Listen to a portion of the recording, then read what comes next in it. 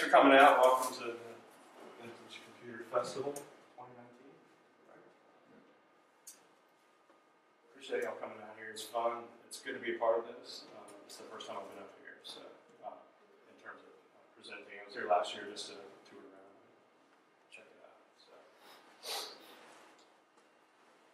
All right, so who is this guy, right? I'm Bryan. I'm from Richmond, Virginia area. Been a technology guy pretty much my whole life. Got introduced to computers in elementary school. The rest is sort of history there. Sort of always collected. My parents would call that being a pack rat, right? My wife would agree with that. But intentionally started really collecting vintage computers around 2006. I had a few things that I acquired before that, but that's kind of when I became serious about it, right? So my day job, I work as enterprise architect, so I'm in IT daily. With right now with Child Fund International, it's a global nonprofit. Prior to that, I was with another global nonprofit for about 10 years in a couple different roles in IT leadership and system architecture, things like that. And prior to that, about 15 years in consulting and ISP business. So, like I say, lifelong geek. And really enjoy the older bit. Really enjoy the vintage computers a lot more than the new stuff, which is really kind of interesting. So I spend my day thinking about the future, and I come home and think about history. So fun. Anyway, my email address is there. If you have questions or whatever, you want to reach out to me later, that's fine. I'd be happy to talk with you about anything. We have about 70, 80 machines in our collection right now, and like to get our machines out in front of people when we can. So. Glad to be here. Where in Virginia? We're outside of Richmond, so kind of the central part of the state. So a little bit of a haul up here, but it was worth it. So what's next, right? Why are we here? Well, you'll see that picture there. That is the last technology conference I was part of. That was what we were talking about. When people would ask the question, what's next? We would say quantum computing. And just think about the future and looking at where we come from. Right? Obviously, there's lots of puns here. I made a placeholder for that. You know, the next computer, the next step, operating system, et cetera, et cetera. What's next? When's the next guy going to be here? That's going to be more interesting to listen to, et cetera, et cetera. So, luckily, if you are interested in quantum computing, we have already thought of you here. So, come back in 2051, we're going to have a presentation on quantum computing here that'll cover a lot of your questions. So, but for now, we're going to stick with NeXT. Brief kind of reminder of the timeline here. What's gone on? Steve Jobs, of course, left Apple in the mid-80s. Not exactly on good terms, but he decided he wanted to start his own company. Build his own machines his way. They announced the first NeXT computer around 1988 and started shipping them out in 1989. Their first market really was universities and education markets. They put those initial machines out around $6,500. When they released them to the general public, of course, the price went up to around $99.99. The initial machine that was put out there was the Cube version. We'll talk a little bit more about the different models here in a minute. 1990, of course, second generation, right? No computer family is good with just a single release. So they enhanced it. They moved to a newer, faster CPU, et cetera, et cetera. 1992, they released the turbo versions, which moved up to the 33 megahertz 040 processor. And around 1993, they got out of the hardware business altogether. They recognized that they couldn't compete in the hardware business and that their strength really was their operating system. We'll talk some more about that. And of course, 1996, 1997, NeXT was acquired by Apple, and Steve Jobs came back to Apple, and sort of the rest is history there. So we talk about the Cube, right? There's a couple different revisions of the hardware, and you can see. Wait a minute. I don't think these are the right pictures. You got to watch out for that hotel Wi-Fi, by the way. Let's try that again. All right. so this is the cube version. Unfortunately, we don't have one to display. I understand there is one in the museum, and there may be one or more on display in the exhibit area tomorrow and Sunday. If you want to see one hands-on. Cube machine. This is the original release. The next station. This version actually came later. The Cube came out in 1989 and was revised a couple times in its lifespan. Pretty innovative, pretty interesting design. It's all together in one box. A little harder to work on than the slab. A little more expensive, obviously. The slab version, they were told not to call it a pizza box. Everybody else called theirs a pizza box, so Steve had to come up with a really unique and marketing genius type name, so they came up with slab. Not really sure if that was the best thing they could have called it, but it's a good descriptor. It was a lower cost version. Did not have some of the enhanced graphical capabilities that the Cube offered with some of the graphics extensions, NeXT dimension, things like that. So why me? Right? What's interesting about this machine? They made about 50,000 of them. They came and went within a span of 10 years. Who cares, right? It's 20 years later. Why do we care about this machine? Well, there's a few different reasons, and my personal opinion is that NeXT contributed a lot to what we would consider a modern day technology, right? If you look around, a lot of the technology that we use today is heavily influenced by NeXT and their hardware as well as their software. We'll talk a little bit about that. Obviously, it served as the starting point for Mac OS X, right? So after the acquisition of NeXT back into Apple, Apple had been searching for ways to come up with a new operating system to replace the old classic Mac operating system versions that had been there for years and years and years. They were looking for people to help build something. They tried to build some things themselves. They tried to acquire some other things. So they came to NeXT as their foundation for Mac OS X. Of course, it's built around the Mach kernel. It's a Unix-like operating system. It's got some BSD source code in there. Stable, proven technology, right? And then, of course, NeXT company, NeXT Software at that point in time, had built a nice graphical user interface around it. And they had some of the things that we would even recognize. This dock area here, of course, it's the wrong part of the screen, but that concept was part of the NeXT Step operating system. The spinning beach ball, right? Waiting for your machine to do something instead of doing the hourglass. The Play-Dohs, of course, they had the beach ball, and that still exists in versions of Mac OS today. A lot of the sound clips are the same. If you actually listen to the sound clips on the NeXT operating system, a lot of them are very similar or exactly the same. Same chess game, a lot of similarities, right? A lot of stuff came straight over into what's now modern day Mac OS from these beginnings, from this acquisition.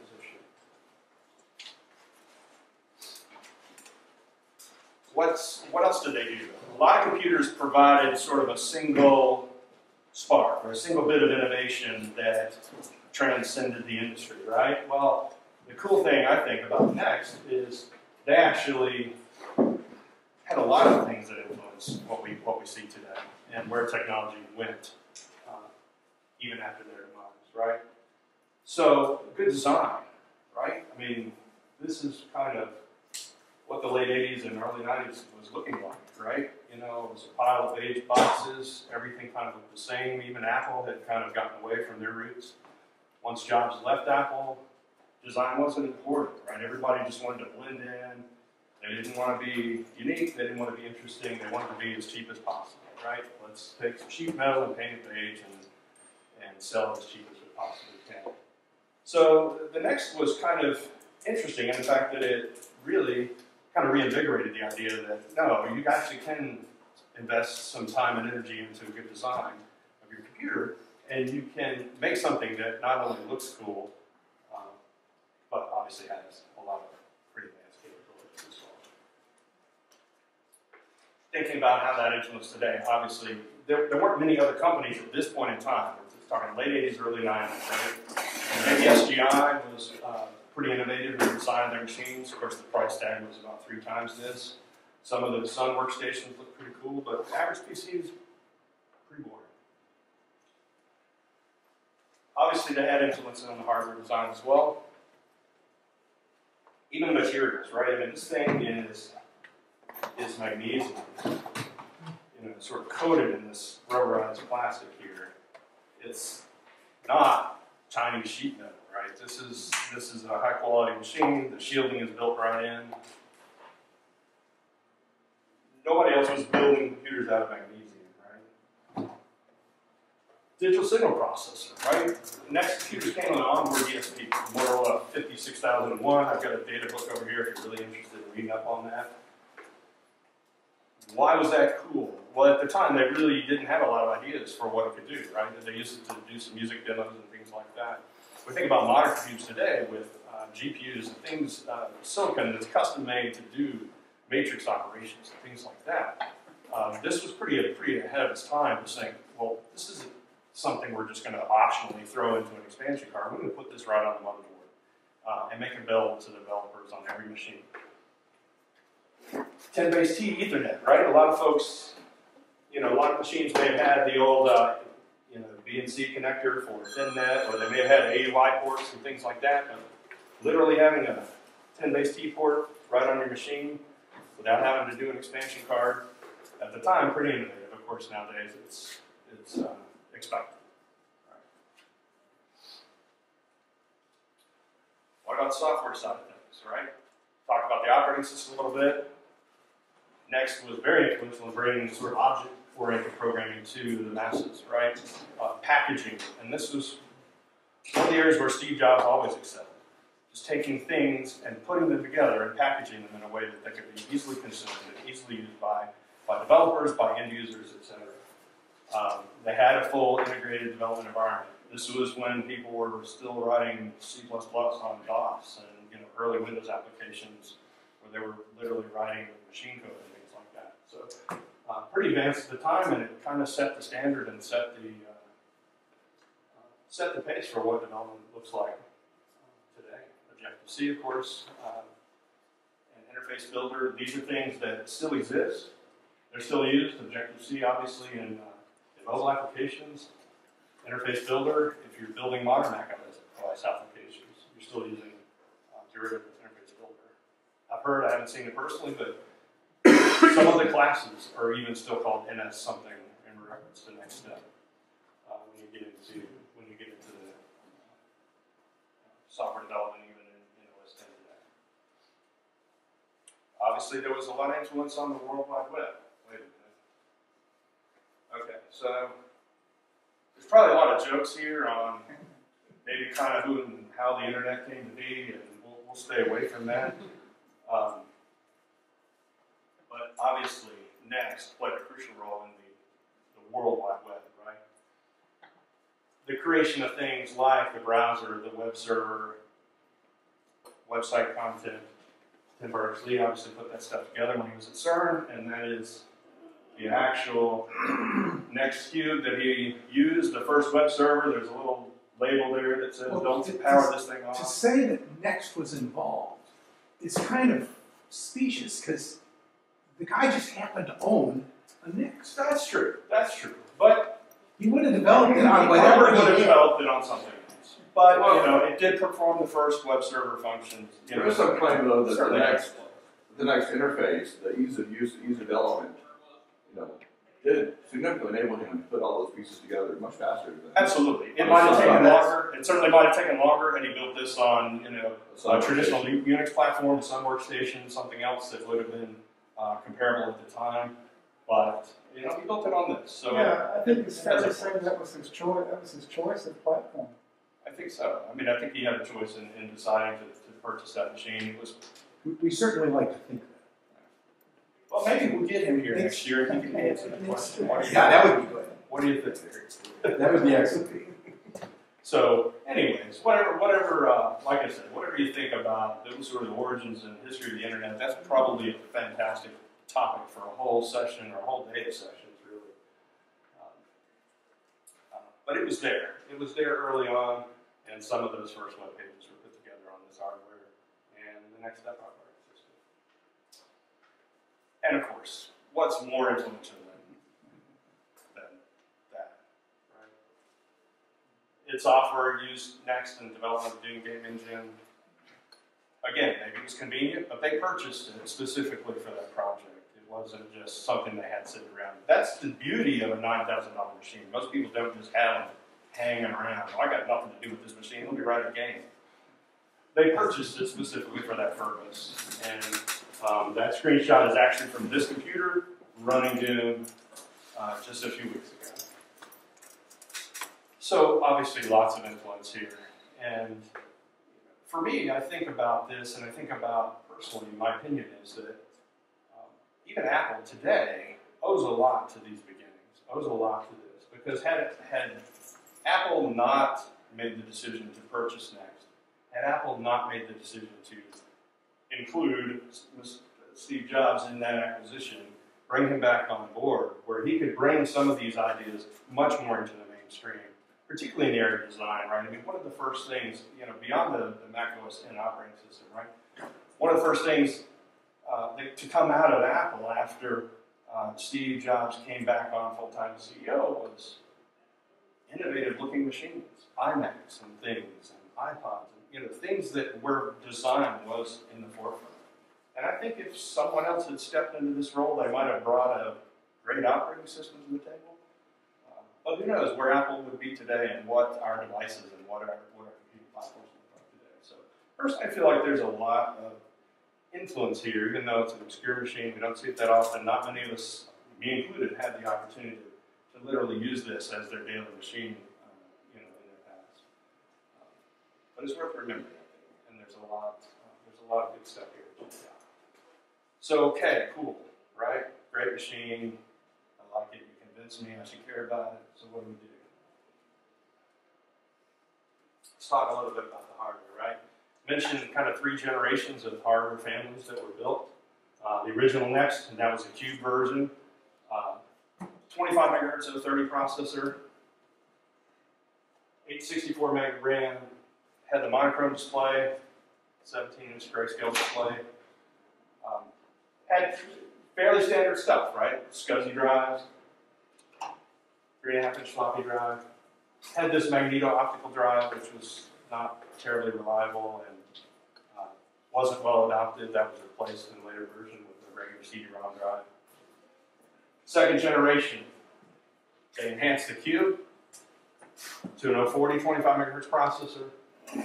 They ditched the magneto-optical drive, replaced that with traditional CD-ROM drive. Went with the 2.88 megabyte floppy because, I don't know, IBM PS2s, I don't know why they thought that was cool. But anyway, they put that stuff into the next. They also introduced the slab. Was there a hard drive in the?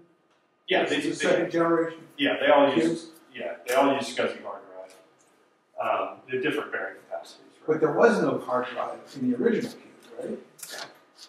There was? Yeah, like 330 meg SCSI drive. So the operating system wasn't available. I thought everything was on the magneto, the optical drive. No, that was essentially, for additional storage, but there was place there for an internal SCSI hard disk. Oh, okay. In the original model as well. The magneto-optical drive is also very slow. The access time is very slow. The second generation, of course, is when the original NeXT station, the cost-reduced version, was released.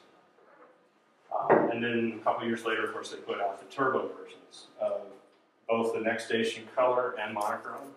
This is a monochrome NeXT station turbo. They also put out the turbo version of the Cube, all running 33 megahertz at a 40 processor. At that point, the FPU was integrated into the chip rather than being a separate chip. The DSP was still present, and they had external, fairly off-the-shelf graphics chips, VT graphics chips.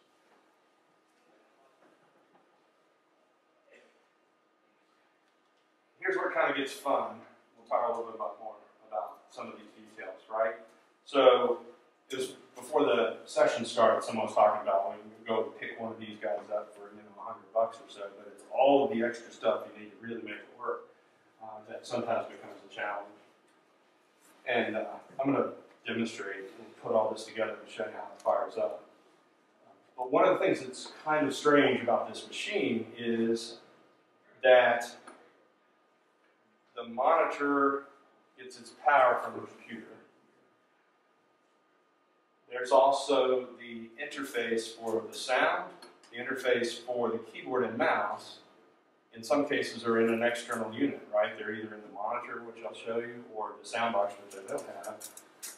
But the sound box will have some of these ports on it that allow you to connect. And then one cable goes back to, comes back to the main unit.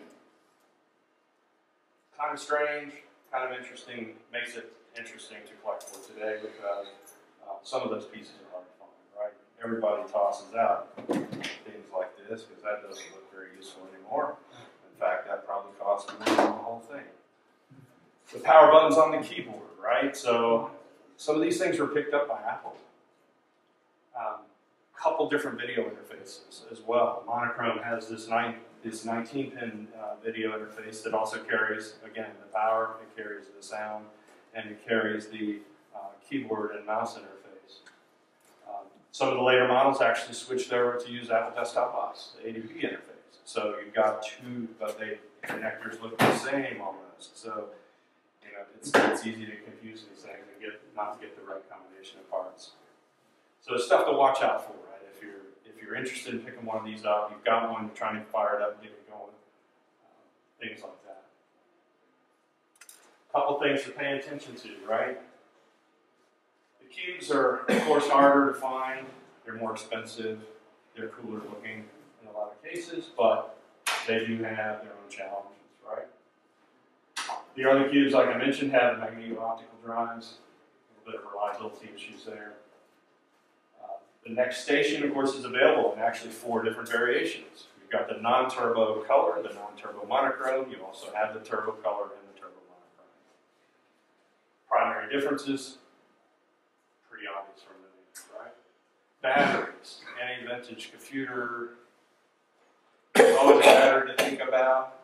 Luckily, these are not quite as bad about leaking as some of the other types of rechargeable batteries, the lithium batteries, but it's still something to pay attention to, watch out for. And interestingly, I don't know if the person that emailed me is here today, but someone emailed me just a couple days ago as I was getting ready for this. And they had an old cube that had been on the shelf for a long time, pulled it off the shelf, battery was dead, tried to boot it up. By default, the cube wants to boot, this is an original cube, wants to boot to the magneto-optical drive. You actually go into the monitor and change the boot preference. It loses that when you take the battery out. Something to watch out. Well, aren't they like Macs? They won't boot without a battery? Well, if you set the monitor correctly, it will boot. It won't reboot. But it's similar to, it's probably closer to like a Sun workstation, right? You can kind of, if the pram battery goes bad in the Sun workstation, you can kind of hack your way around and get it to boot. Some Macs will boot that way, some won't. My experience with these have been, you know, with or without the battery, you can get it to boot, but of course, you might have to go through some commands in the monitor to get it set up correctly. My expectation is that the slab and the newer cubes that did not have the magneto-optical drive would default boot to the SCSI disk.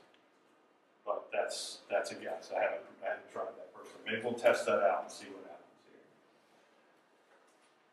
The reliability tends to be good. When we look at this thing, of course, you'll see a lot of these, you know, just dreaded early 90s surface mount capacitors, but in my experience, have been pretty good with those. They're not super cheap ones. They don't tend to leak as much as some of the ones in some of the Apple products at the same time frame. Of course, this is a $10,000 machine compared to a $2,000 machine. Maybe they spent a couple extra bucks on caps in this. Maybe we just got lucky. Some people say the monitors get dim over time. I think that's pretty typical of CPU or CRT monitors. But something to watch out for, something to take a look at. If you're looking at one and trying to get a complete setup with a monitor, it'd be something to pay attention to. The video is theoretically adaptable to a more modern type display, VGA, things like that. There's adapter cables. There's people on eBay that build boxes and things like that that claim to work. I have no experience with any of them personally, but in theory, the sound, you know, the theory sound. The challenge is not the video itself, it's all the other signals that pass between the monitor and the CPU.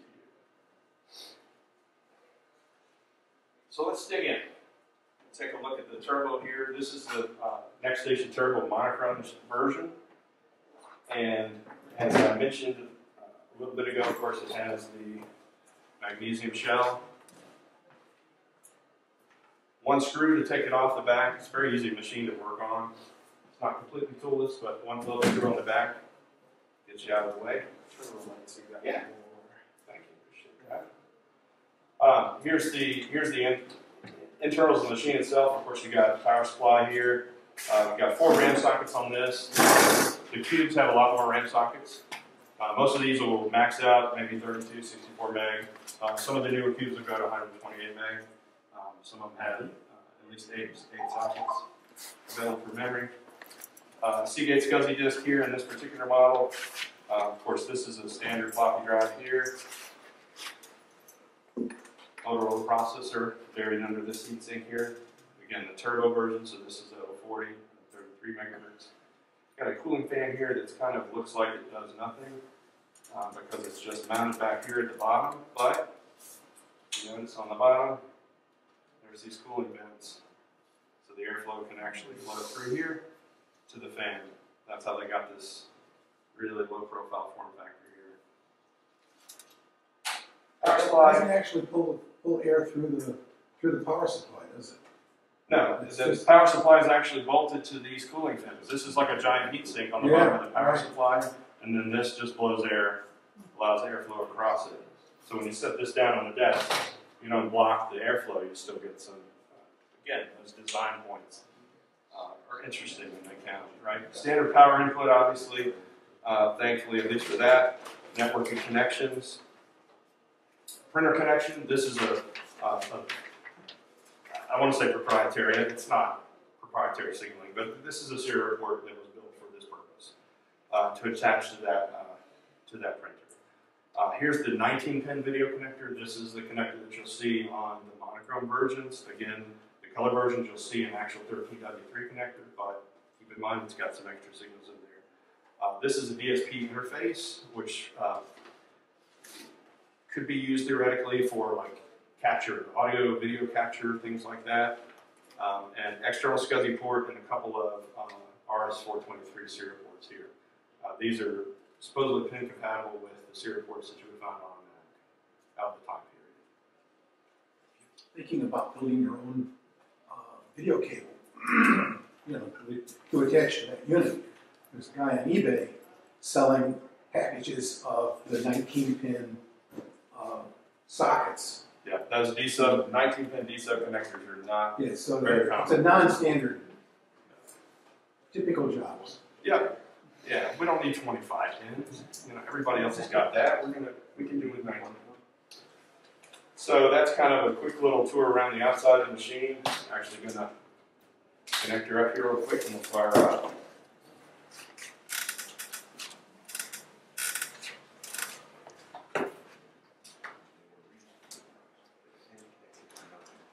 Is it using open firmware? Do you know, like, what is the kind of boot prom stuff? That is a great question that I do not have any details on, to be honest with you. It's not talked about a whole lot. Yeah, I'm wondering if it's hard to get into it, like it is, or even possible. To sort of tinker with or modify. Yeah, well, you talked about changing the boot drive, so someone must have accessed that. There is, and if it fails to boot, it will actually boot into a monitor. I will. Which will give you some abilities to work with that. Yeah, look at devices and all that. It's probably open firmware. Son was using that at this time. I took Proprietary next. Yeah, it is. I don't not think open firmware. Oh no! Come on. What? Maybe 93, 94. This is jobs. Yeah, there's still a lot of Open firmware would not nearly be elegant enough. not for something as cool as a slab, right? That's right. Let's see here. Pretty easy to get everything going. Once you do have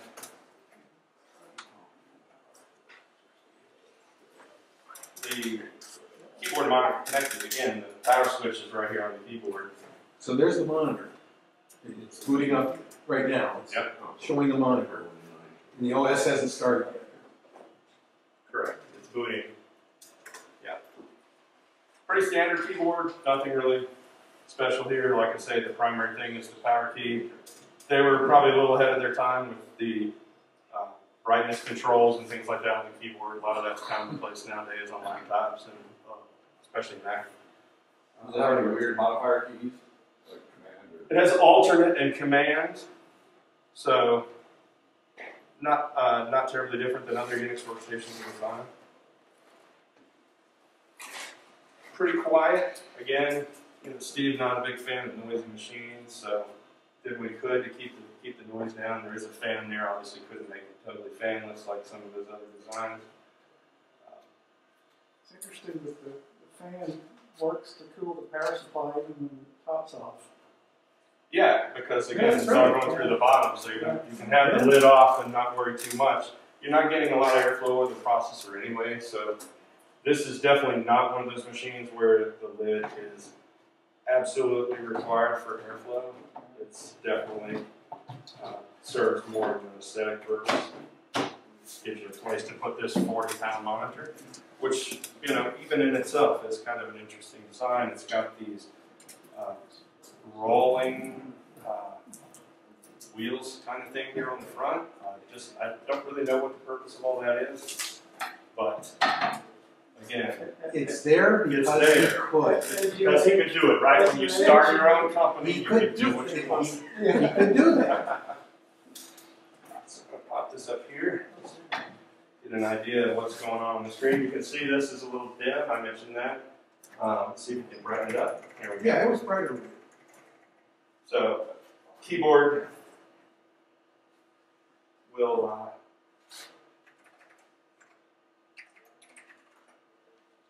typical Unix type login, root user's default. See the dock over here? I know it's hard to see probably from the back. I was hoping to get one of those Well, they fancy. could move up if they wanted to. That's true. I was hoping to have gotten one of those VGA adapter things to show it up here. But anyway, you kind of get an idea of what the desktop looks like. This is not the latest version of the NeXT operating system. You kind of see the file browser here, and this works a lot like the modern Mac OS file browser. You kind of step your way through. Another kind of thing that shows up in modern day Mac OS, if you look at the names of packages and things like that, like through the terminal, through the command line, you'll see they're called something .app, right? And that's actually here, it's not even hidden. Like we'll see, we'll start up Doom here in a second, and we'll see a lot of these. The executable is literally called Doom.app. Double click that and fire that up. You can get to a command terminal here, just like you can on a typical Unix workstation. So a lot of Of course, Jobs refused to allow a terminal on the Mac. So it was interesting that he did have, because, well, it was Unix. Yeah. So it's hard to get away from having a terminal. Absolutely.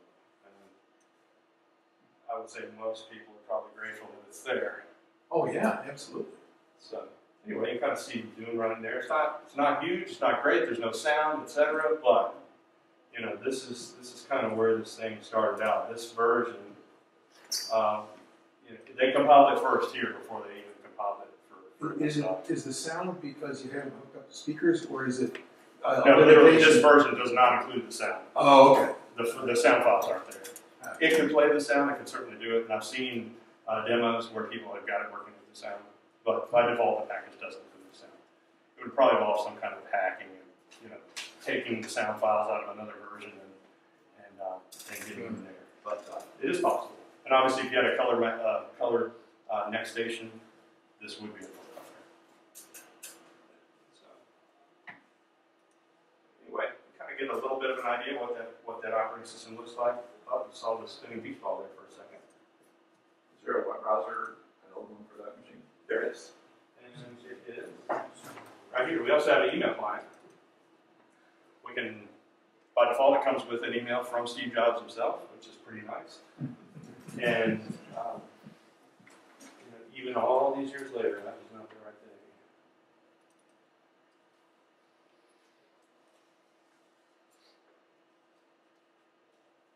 That's the networks. Do you have a source for the, I don't mean source code, but a source for the executables for the browser and email client? Well, but they're built, well, at that point they're built in. I mean, they're distributed with the operating system, with the later versions. So like having the original one from Tim Berners-Lee, you'd have to find that online or compile it yourself, most likely. But what's built in is obviously Well, isn't that NeXT 3.3 and newer. Isn't that the text? Isn't that like Link? No, they have a graphical. Is it a graphical one? Yep, yep. And if we had a network connection, I actually had this machine configured for networking. If we had a network Ethernet connection here, we could actually get online with it.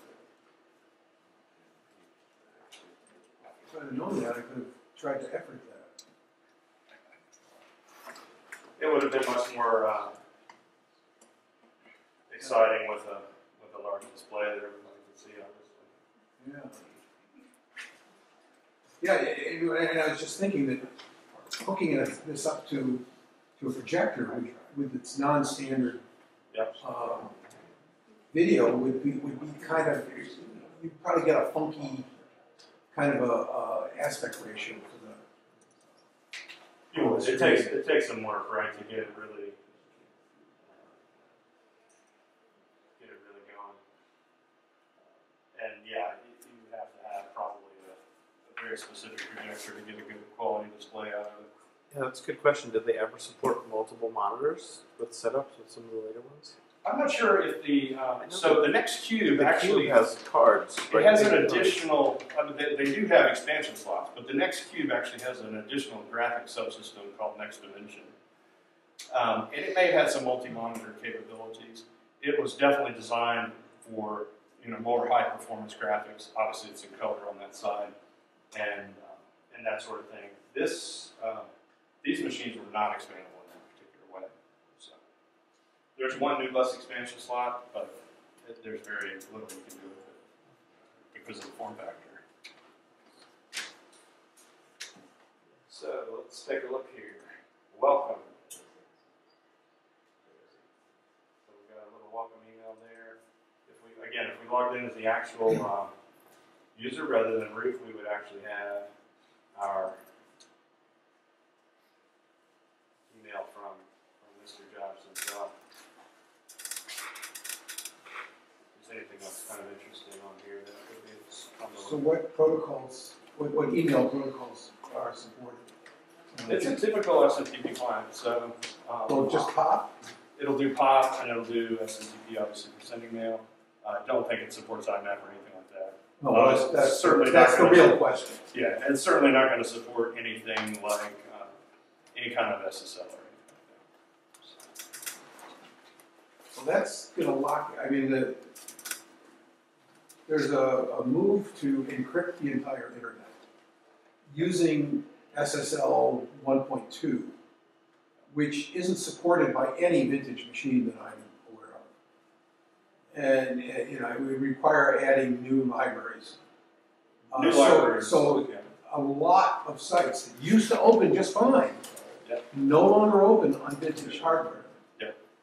I've seen a video on at least one service where they're kind of proxying that. I think it's called the oldinternet.com or something like that. I mean, it's not like the Wayback Machine, right? You're familiar with that. You mean trying to... But it'll actually live proxy, old websites and render them in a modern browser. Because SSL is not so much a problem as JavaScript, right? So you need something that will take a JavaScript and render that back. And it'll deal with that. It'll deal with things like that. So there's some efforts being made to kind of that's kind of the inverse of what you're looking for, because what it's trying to do is give you the old internet on a modern browser. We want the reverse. Take what this is capable of no SSL, and put out 1.2 to the website, bring it back, strip the SSL, Yes. and send it back to the And browser. rewrite it. Because yeah, even if you could come up with the software libraries to do it, the computational power of most of these CPUs wouldn't be able to deal with the decryption and everything. Even if you could come up with the software to do it, it would probably take hours just to establish that initial connection. Because the you know, especially maybe not this machine, Well, but the ones with a think about with a math coprocessor, I would think they would. I mean, it's fine. Slow, but yeah, they're fine. it's going to I be mean, they're going to very be slow slow. anyway. Yeah, but to decrypt the 2048-bit key, you know, on a 33 megahertz, even with an FPU. Yeah, you can see how much it is. Just go in and create a new SSH key. It's that many bits, and you can wait. Yeah, it'll take a few hours. You're not going to be using this on the internet now. No, but that would be a fascinating sort of exercise. If you could come up with a way to kind of a reverse proxy that would. I've seen a couple projects that do that. It's a total proxy, and it takes the page and it renders the JavaScript, and it basically converts it into a bunch of images, and then sends it back to you. But it's also a lot of images to process for these systems. Stuff. There's a lot of interesting things to kind of help us keep going. What else can you do, right? You can't find some hardware, right? One thing about it, the later versions of NeXT, and then as they move into OpenStep, which will run on Windows NT, for example, some versions of NeXT will natively run on Intel hardware.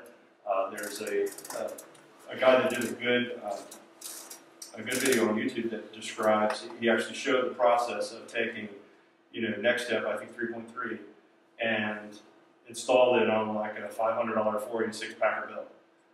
From the same time period, just kind of prove out, okay, this is kind of why they kind of lost the hardware game, because this looks a lot cooler, but for $500 you get the Packer bill and throw the same operating system on it, have very similar capabilities.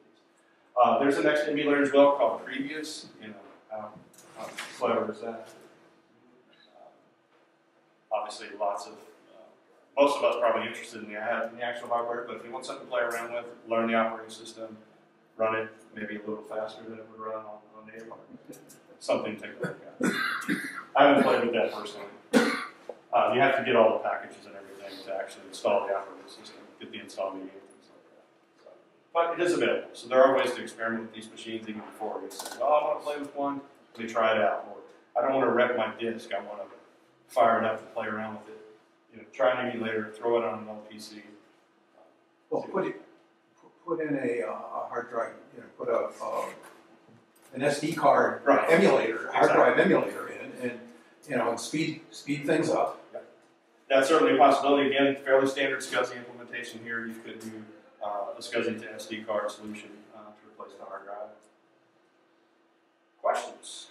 I know we've asked a few questions as we've gone around the room. I've got a lot of things up here. This is about as complete as you get. Everything complete in box.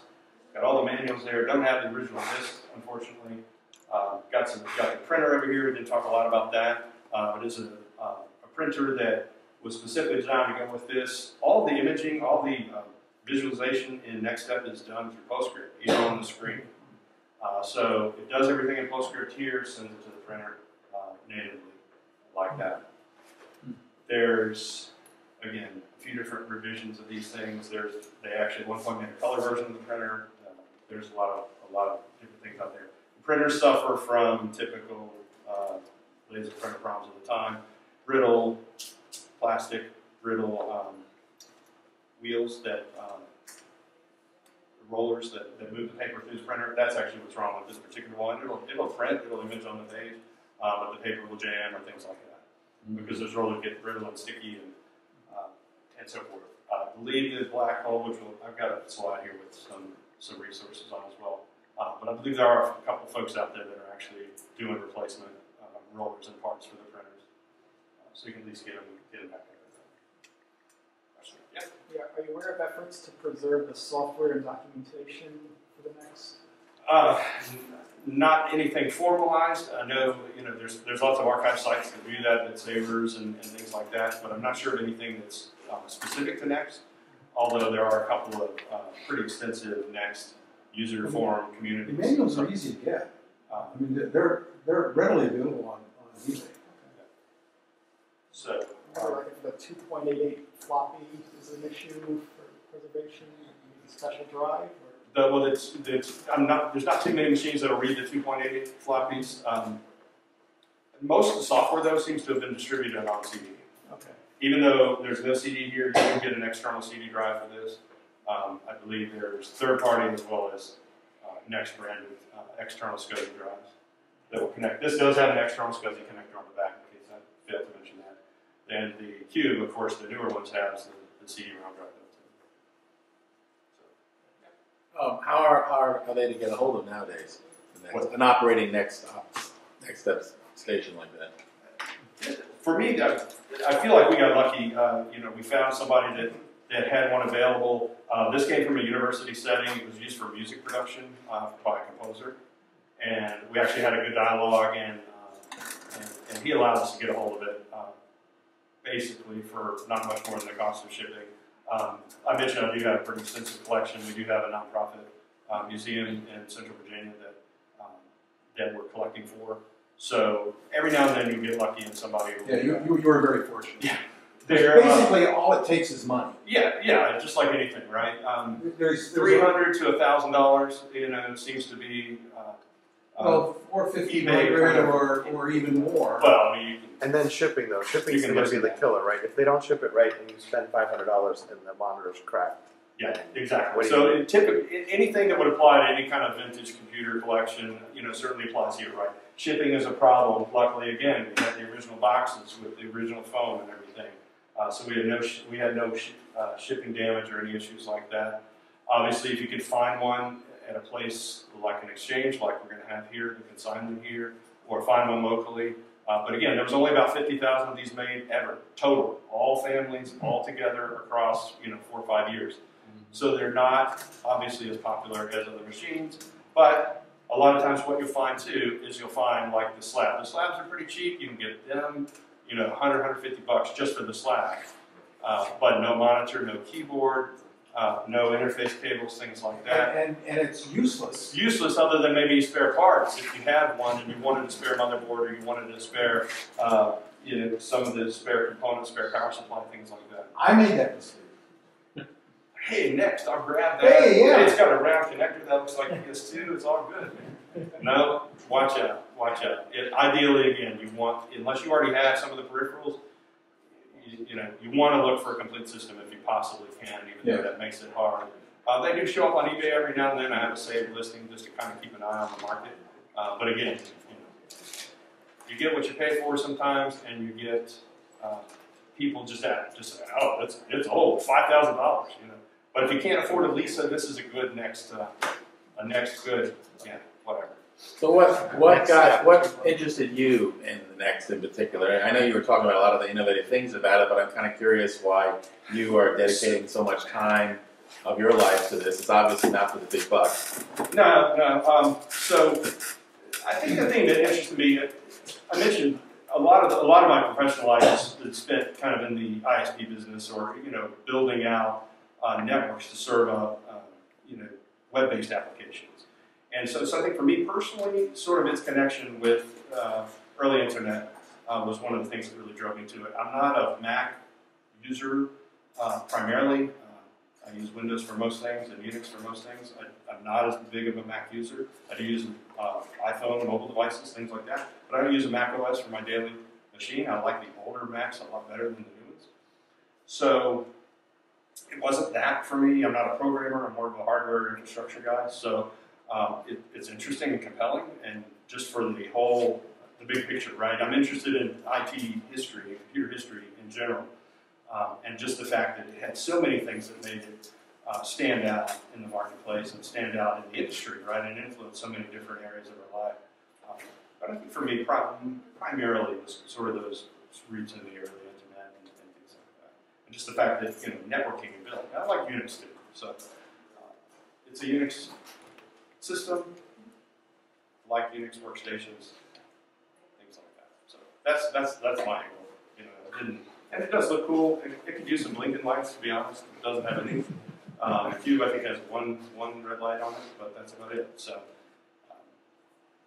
other questions? Is the, I'm assuming not, but does the software stack have any openness to it? Like, can you hack the kernel or anything? Yeah, I'm sure you can. I mean, I'm sure there's folks that have explored some of that. I mean, the fact that they released it on multiple operating or multiple hardware platforms, you know, makes me think there's some possibilities there. Most of the customization, things like that, there's so much you can do with the development environment that you can change the behavior of the operating system, and a lot of the things are exposed through those libraries and so forth. So it's not completely closed off, and it was certainly built with developers and sort of you know, educators and scientists and researchers. It was built with those kind of people in mind. So I kind of feel like there's some of that there, but I've not seen like an active community of like kernel hackers or things like that. It's mock. So you know, it's not a regular Unix kernel. Well, it's the mock kernel.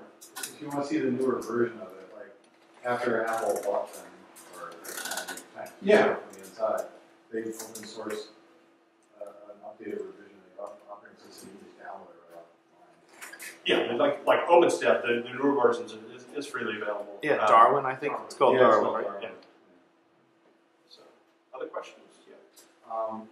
Regarding the peripherals, I know the power button would be probably an issue, but can you just, for at least the mouse, you can just use a normal Mac ADB mouse, I think, right? If you have the ADB version, like this one, for example, is not ADB. Oh, okay, they're on. The color cubes with the external sound box, some of those use ADB. That's something else to watch out for too. Just because you got a mouse or a keyboard with the NeXT logo on it doesn't mean it's the right one for your machine. There's an ADB and a non-ADB, and they all use the same connector, and they all also look like PS2. It's a little round connector. If you study the pins, I'm sure there's differences, but I'm just at a glance, oh, that looks kind of like PS2, or maybe ADB, or no, it's neither one. Really? Okay. Yeah, so something to watch out for. If you study the ads on auctions on eBay to see, you know, because you can easily tell a non-ADB keyboard from ADB. They look different, and so does the mouse. Yeah, the mouse has a more rounded, sort of puck-like shape. You can tell it's newer in terms of when you look at the design. I mean, this is very sort of industrial-looking keyboard. The ADB keyboards are designed a little differently, and the mouse is much more like some of the wacky mice that Apple came up with in the mid-90s. It's kind of roundish and strange. I actually like this better, personally. Does it have two buttons, or had Steve Jobs not? No, two buttons, man. Look at that. 2 buttons and a nice little removable roller ball. But 2 buttons is still a compromise, right? Because Unix should have 3 buttons. So he still was. It was still one less than what The you Mac should is have. 1, but the next. They didn't invest. You know, they certainly didn't invest in a lot of innovation right here. Other questions? Could you put up the slide with the sources? Yep. Right here. So this is just a few things. Obviously, got to promote the Vintage Computer Forums, the festival. As I mentioned, my understanding is the museum has a cube on display, and I believe there will be at least one on display in the festival Saturday and Sunday if you come back for that. Hopefully part of the Unix. Yeah, I think it's part of the big Unix exhibit. Yeah. Anyway, this is a great book. I got a couple of books up here that aren't part of the actual package, right? This is the one I recommended here, Bruce Webster. The next book, of course, because why not, right? And this is the next big thing, and they're all in the past, and so don't get confused. This has a lot of good information. This guy kind of followed the building and development and release of the machine, so he was kind of on the inside. There's good stuff here. This is original. This was the original NeXT computer before it was called the Cube, but it was the Cube, right? So he's got pictures of the Cube, hybrid, good photos in here for the time period, showing you how the boards slide in and out of the Cube. The Cube is actually fun. There's a couple guys that have done teardowns on YouTube. If you're interested, watch one of those videos because the Cube literally comes apart. It's really fascinating. There's that optical disc, 256 megabyte capacity that was on that original. That was a lot. Yeah, absolutely. Asked for removal in 1988 was when this thing was announced. So, and it's got some decent resolution. When did it actually come out? 89 was when they started shipping to universities, and then 1990 was actually available kind of to the general public. It was like 10 grand, right? Yes, when it was released to the general public, the original cube was 10 grand. They offered it a discount to universities like 6,500. That was one of them. Well, it was priced competitively with the Lisa. Yeah, exactly. Yeah. Exactly. And today, it's a little cheaper than the Lisa, which is nice. So if you can't afford a Lisa like me, this is a good fallback because it's still interesting and innovative, and it still has Steve Jobs' fingerprints on it. So it's fun. But anyway, I recommend this. This is good. It's got a lot of typical type, technical manual that you would expect from a third party. Really, pretty well done. So you showed that Doom was developed on it. I'm curious why do you happen to know the story behind it? It seems like odd to develop Doom on it when it was really successful on the PC platform. Again, everything's got nuance to it, right? So they built it. They needed something. They needed that multitasking, reliable kernel to build. They built the graphics engine using this. So they needed something reliable, and I think the development environment, I'm sure that played a part in it as well. Object-oriented would be a big advantage. Yeah, it would be an advantage for writing that. And of course, NeXT applications are sort of natively multi-platform, right? You can compile the same application on NeXT, and you can compile it for Intel, you can compile it for Motorola, later versions you can compile it for PowerPC. I read RISC processor, things like that. So yeah, I read on the internet some story that Carmack was fascinated with this and bought one the day it was available for everyone with like cash on delivery. And he had no car and he had to walk through the snow to like go to the post office and he had like a $10,000 cash on check. So it's got to be real. He wanted it. The story was from him, and it's also in the book. Yeah, I've seen the same thing. Absolutely. I mean, he was very much an early adopter of this platform, and obviously saw some great potential, and felt like maybe for running the program, they're going to release it on something that's widely available. But for that development effort, this was an advantage to them. Even probably the display, just the high resolution and so forth.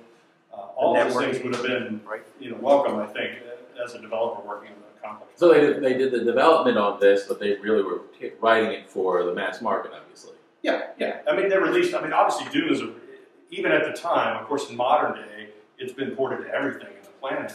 But even back then, Doom was available on SGI, for example, as another platform. And then, of course, SGI. I mean, that's all another story, right? SGI is a development platform for Nintendo 64. So there's a lot of this kind of stuff that goes on historically, and looking, the power and the capability of a development workstation. A lot of times, especially then, would far exceed the capability of the machine that the target application was actually going to run. Right, it's like when they use the It's Lisa kind of to even now, develop. right? I got to have everything in the world to develop the app that's going to run over here on this $12 phone. But I got to have it, $50,000 development setup. So obviously you can find stuff on the internet, Google, YouTube, etc. There's not a lot of resources, but there are a few good folks that have done reviews and done teardowns and things like that on YouTube. Black Hole is a company that we mentioned as a vendor for parts and things like that. I think you buy whole systems from them as well. But wanted to mention the only place that I know of to get sound boxes. Yeah, I mean, and sound boxes are $225. Just for this little box. Yeah, just for that little triangular thing. And in case you're wondering, all that sound for the monochrome system, all that sound box is inside here. The only reason it's external in the color version is because they had a third party make the monitor, and they didn't want to build it into the monitor. They wanted to change the design of the monitor. So they bought a third party monitor, slapped the NeXT badge on it, and then they just said, well, we need all these guts for this sound box. We'll just build it in a little wedge and stick it on the table because why not? Well, it had to be on the table. You couldn't, the system it actually had a could be put speaker built somewhere else. into it, and it had, the keyboard and mouse connected to it as well. So, NextComputers.org is one of the NeXT user forums that's available that has a lot of good active posts and things like that. Thanks. Appreciate the time. We're at the end of our time. I know we've got another speaker coming in here in a few minutes. So enjoy the rest of your day. Thanks for coming. Thank you.